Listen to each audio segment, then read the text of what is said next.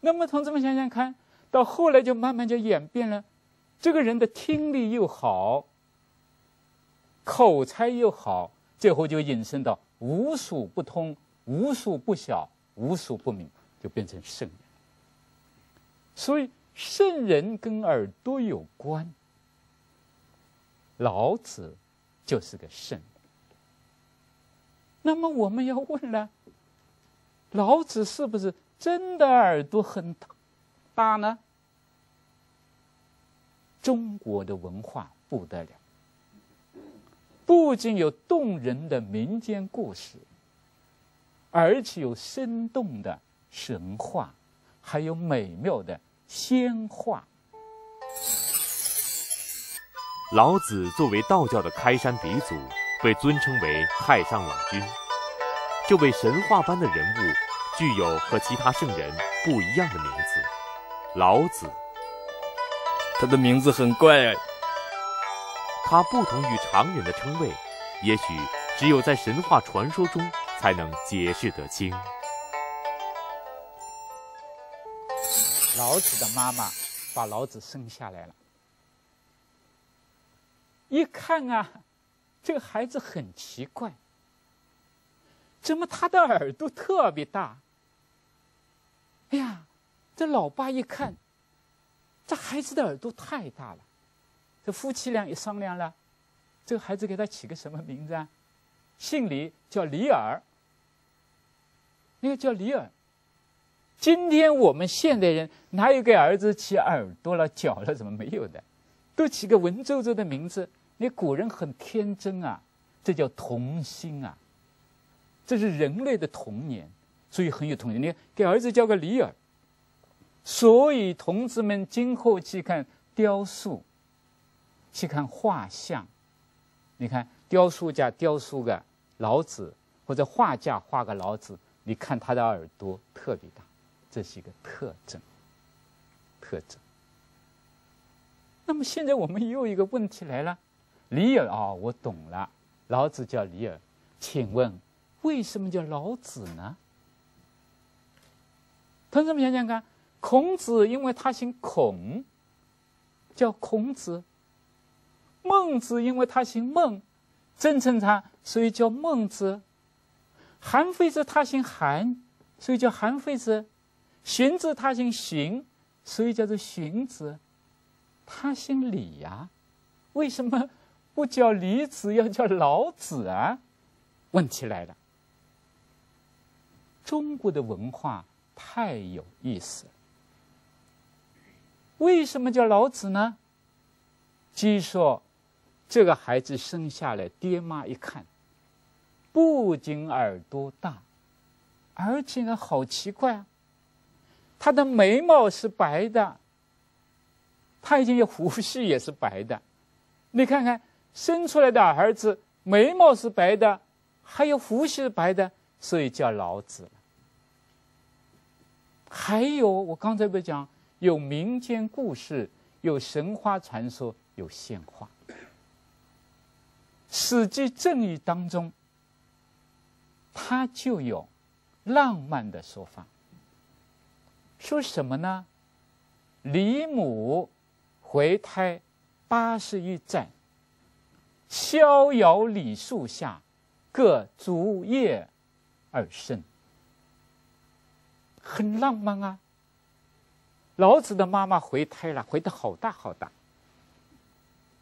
回胎了多少？81年。这个婴儿在他的腹中81年。哎呀，那天快要生了，他妈妈就来到李树下。李树下，81年的孩子怎么生法呢？他就割开了自己的主叶，小孩子哇哇哇的生下来了。你看看，这不叫老子了吗？他在妈妈那里已经有81年了，生下来已经有81年了。所以当然这是什么？民间传说，这是神话，这是仙话。神话传说给予了老子很多神秘的味道，这是一种后人对前人和圣人的敬仰。那么真实的老子是什么样的呢？我们还是来看看史学家笔下的老子。司马迁这位大历史学家，花了18年的心血，写了52万字，526500个字，给中国的哲学之父、智慧之父写评传的话，很可怜，只写了450多个字。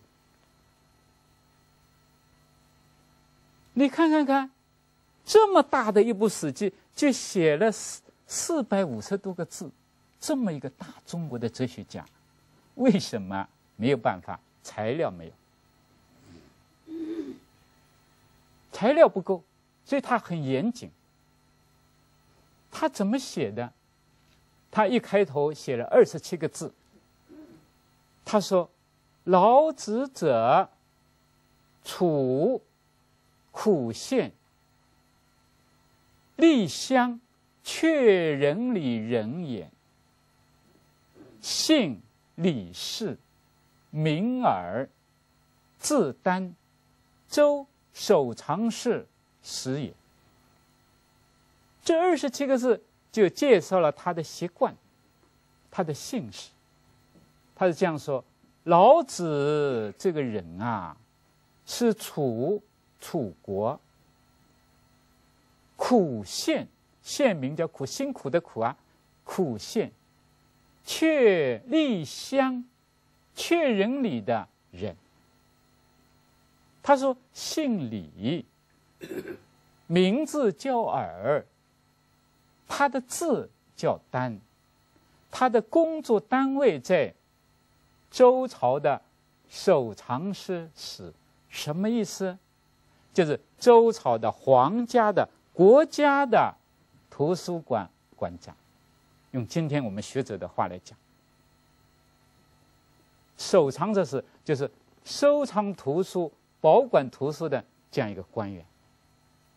那么有的学者说他是国家图书馆馆长，那么照我的看法呢，还不仅是一个图书馆馆长，他这个地方应该不仅有图书，而且有文物档案，而且有其他的东西。